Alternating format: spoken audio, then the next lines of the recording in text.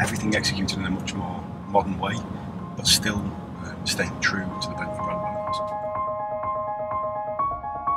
Thank you so much for your time. Thanks for having me. Of course. I mean, tell everyone about your background and your history at Bentley so far. Yeah, so I'm the head of exterior design at Bentley, which is a wonderful job. I still have to pinch myself when I say it out loud. And I've been in that position 3 years. I've been at Bentley 11 years, and I've been involved in pretty much every product since I've arrived. Yeah, I mean, every year I'm with the brand, I fall deeper in love with it, and obviously we've met a few times. Sure, yeah. With a couple of launches of cars that I've been part of the design process on. So, yeah, it's great to show you our latest toy. Well, we appreciate it. The Flying Spur has been a lot of fun to drive.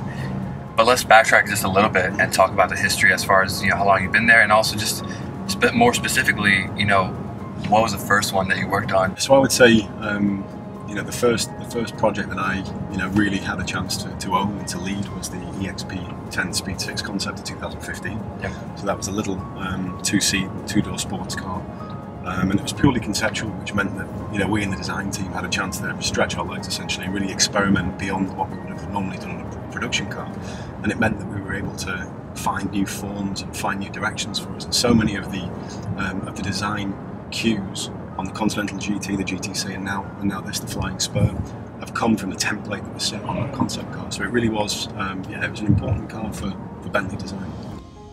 And that front end, obviously, you see a lot of reminiscence of the concept in the new front end on the GTC, as well as the Flying Spur.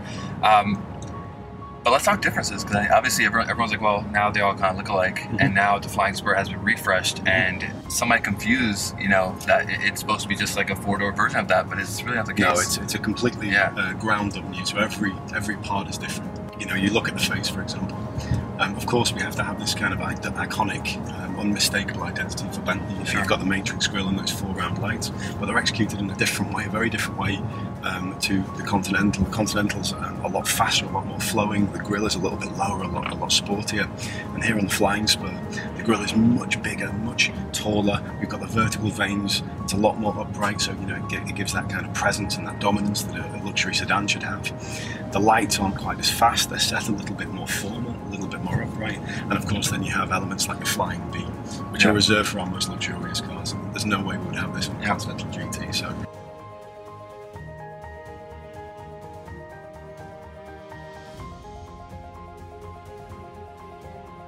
The great thing about being able to change almost bespoke beyond the owner's imagination is you can create really different characters.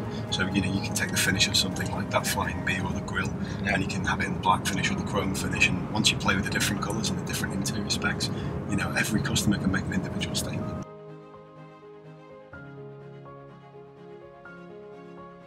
Obviously, there's a major emphasis here with new Flying Spur to not only bring in new customers, but also ensure that the heritage and that lineage that old loyalists have sort of come to love about Bentley stays intact as well. Yeah, I mean, we're a brand of authenticity. Okay, so first and foremost, we have to be true to ourselves.